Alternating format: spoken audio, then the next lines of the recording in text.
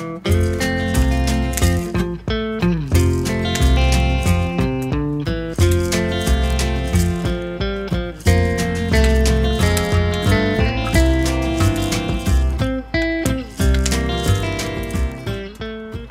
again YouTube, Mad Dog here. So I just thought I'd quickly show you how I make my lanyards, paracord lanyards. I use them obviously in conjunction with my homemade ferro rods that I sell on eBay and other equipment, survival bushcraft equipment, but this can be used, modified pretty much for anything that you want to carry, belt carry, pocket carry, even neck carry, if you include a safety snap fitting, which for this demo I'm not going to be showing. So anything that you make like this, if you tie it off manually, don't wear around your neck. That's just my opinion. So basically what I've got here is I've got two lengths of paracord, and these are 42 inches long each one. I do 42 inches because I want to end up with 40 inches of cordage. That's for my standard lanyard that I make.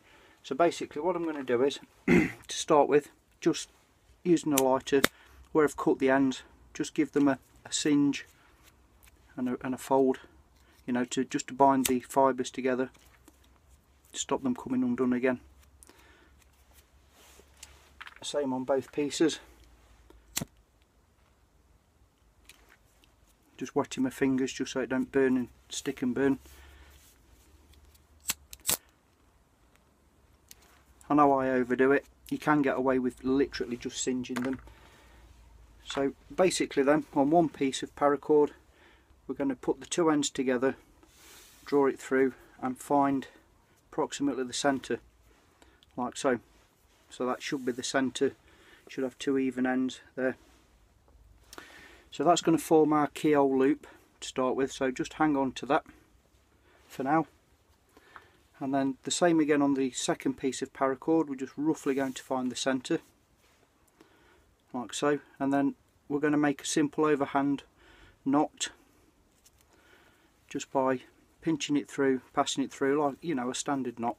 But before you actually cinch that knot down, I'm going to pass the original loop from the first piece of paracord through, if that makes sense, like so, and then just pull it tight together like that. Now what I've done before I move on is a piece of scrap wood, and into which I've screwed a couple of screws approximately a foot apart. It doesn't have to be exact, and this is just, you don't have to do this, but this little rig just makes it easy for me. So I'm not dexterous, I'm not good at this sort of thing. So the loop that we've just made, I'm going to hang over the first screw, and either side of the knot I'm going to leave them fly in, and the original piece just let it hang down central. So right, on the knot you'll see that one side has the prominent loop, the other side has the across. We're starting to make our first loop for the cobra weave on the prominent side of the knot. I'll just do this and then I'll demonstrate. So we'll make a loop over,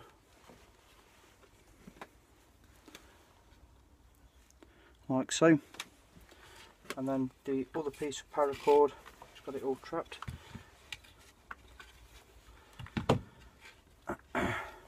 So to start with, we'll go over, under and through, and cinch it down. So I'll try and do this freehand just so that you can see what I'm doing here. So where the knot that I've just done, the paracord is linear, up and down vertically, that's where we make our first loop. So this free piece of paracord goes over the two centre strands. So we're pinching that together over the two centre strands. The second piece of paracord, we want to go behind the flying end, behind everything, and through that loop, and then cinch it all down, if that makes sense. And as you can see, we're starting to get the weave now. So where the linear line is again, that's the side we're now going to make another loop. So a loop over the 2 down pieces. The second piece we're going to go over the flying end but behind everything else and through. Pull it through, cinch it down. So again, I'm showing it over and over because if you've never done this before, it can be, you know, a bit, well, get my head around this, but it is very simple, and once you've got the hang of it, you can do it quite quickly. So I'll show you once more. So we'll make a loop over the 2 centre pieces, behind the flying end and through the initial loop, and cinch it down like so. So what I'm going to do, I'm going to cut the video now, so I'm already 5 minutes into it. Finish this and I'll show you how we finish it off. Stay tuned. Welcome back. Okay, so I'm just finishing off the cobra weave, just simply throwing it together now, so it's over, under them all and through, as I've demonstrated in the first part of this video, over, under and through, until you've got not much left to work with basically. Well, I've just missed that one with the rushing. So over, under and through, like so. Now the last loop that you're going to make, I would suggest you cinch it down quite firmly, give it a good old pull, not too excessive, because don't forget, in an emergency you do want to be able to undo this quite easily. So what I'm going to do now is take my old knife and I'm going to cut those flying leads down, leaving about 3 or 4 mil, maybe 5, you know, to push, just floating. So let's cut 1, cut 2, discard those, and now take the cigarette lighter and again just cinch the ends, wet your thumb and push them flat like so, both sides. Melt it, push it flat. That stops it from coming undone by itself. But if you need to pull it through, you know, if you jar that little joint, it will come free very easily. So now, as you can see, we've got a keychain lanyard hole that you can put a carabiner through, attach it to a belt, whatever your needs are. You've got 40 inches of paracord in the cobra weave, which you can make a bow drill fire set out of.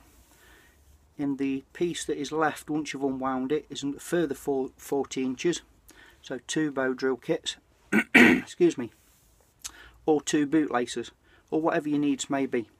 So obviously now the flying end, you can use whatever you want now. So whatever you're going to attach, basically, whether it be a knife, you can hang a knife on there and just simply tie the 2 pieces together, hold them together, twist and form a single overhand knot. I'm not going to cinch it dead tight because I'm going to use this for one of my ferro rods, and you're ready to go. You've just made a nice lanyard. Like I say, you can carry it on a belt, on a loop, keychain, carabiner, whatever. Or even if you wanted to replace that knot with a snap safety joint, then you could wear it around your neck.